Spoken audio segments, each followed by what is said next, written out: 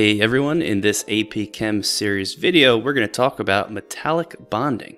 First, remember that there's lots of different types of solids like molecular, ionic, metallic, and covalent network, and each of those is made of particles held together by a different attractive force. In this video, we'll take a look at the intramolecular force that holds metallic solids together, known as metallic bonds. Before we take a look at metallic bonding, let's rewind a little bit and talk about a type of intramolecular bonding that you're a little bit more familiar with called ionic bonding. In ionic bonding, you've got metal atoms that are going to transfer their valence electrons to non-metal atoms. This forms oppositely charged ions that are then going to be attracted to each other. We can see that here with my metallic sodium and its one valence electron that it wants to give up and lose to achieve a stable, low potential energy state. It's going to transfer that valence electron to the bromine atom.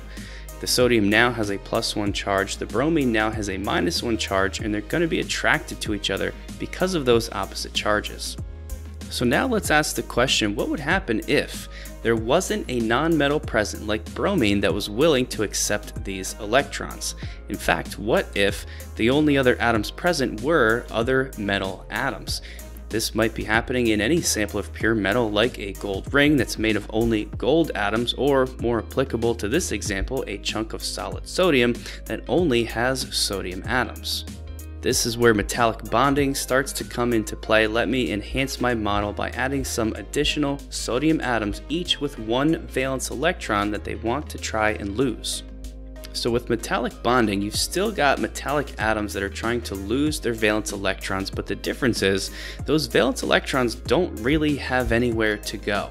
Instead, those valence electrons become delocalized from their original atom, and then they become free-flowing amongst all the other metal atoms in the sample.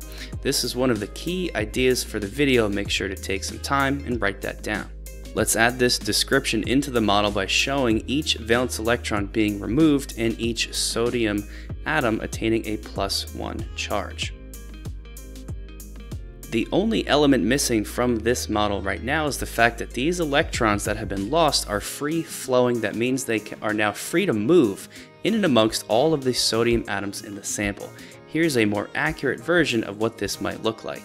Let's label some of the key features of what's happening. First, notice we've got the electrons that are now free-flowing in between the atoms in the sample.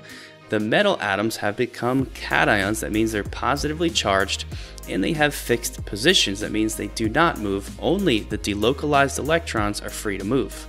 Because those electrons are free to move and flow within the sample, this is often called the sea of electrons theory. So that's how it all works, but we should close by saying then, what exactly is a metallic bond? The metal cations are held in place by their attraction to those delocalized valence electrons that surround them. I like to think about the delocalized electrons almost acting like a sort of glue. The positive metallic cations aren't attracted to each other, but they are attracted to that space surrounding them, which is negative because of the presence of those valence electrons, and all of the atoms get held in place as a result. And that concludes this video on metallic bonding. Thanks a lot for watching, and here's a brief summary.